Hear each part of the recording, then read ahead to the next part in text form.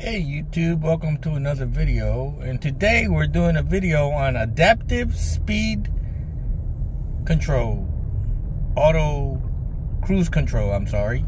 I got the cruise control set at 80 miles per hour and it's on self-driving mode right now, and I'm stuck in traffic, and I have absolutely no control over the well, I don't have my foot on the brake or the gas, and the car is stopping and going on its own, keeping a safe distance between the car in front of me, and it comes to a full stop when it has to, and then resume speed to match the speed of the car in front of us, and that's how it works. So all I'm doing is just holding on to the steering wheel. I'm not really holding it, I'm just resting my hand on it. And the weight of my hand on the steering wheel is just enough to let the car know that I'm here. And whenever I do let go of the steering wheel for any length of time, about 12 seconds or so, the car will alert me to put my hands back on the steering wheel. So I'm not steering the car at all. The car is keeping in the lane by itself, and all I'm doing is just letting the car know I'm here by putting the weight of my hand on the steering wheel just like this, and the car is doing all the steering, all the accelerating, and all of the braking.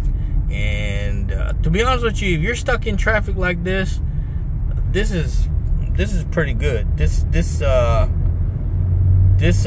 take a lot of stress and the fatigue out of driving.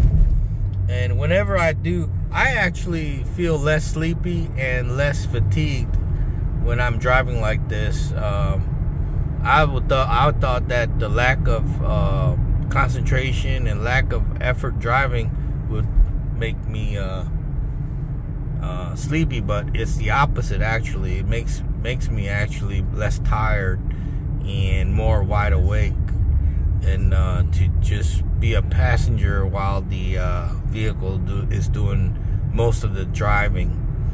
Now,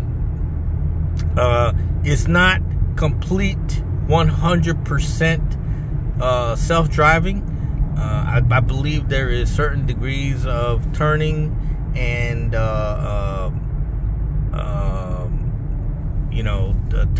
curves and stuff like that you do need to actually retake control of the vehicle. If the vehicle is going too fast, I think for certain curves that are really curvy, I believe it's best probably to just go ahead and take control of the vehicle.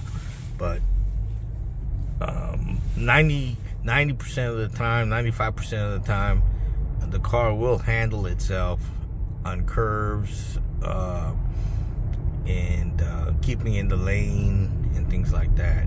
Now, if you want to change lane, yeah, you do have to signal to change the lane. If you don't signal to change lanes, the car will kind of resist you, because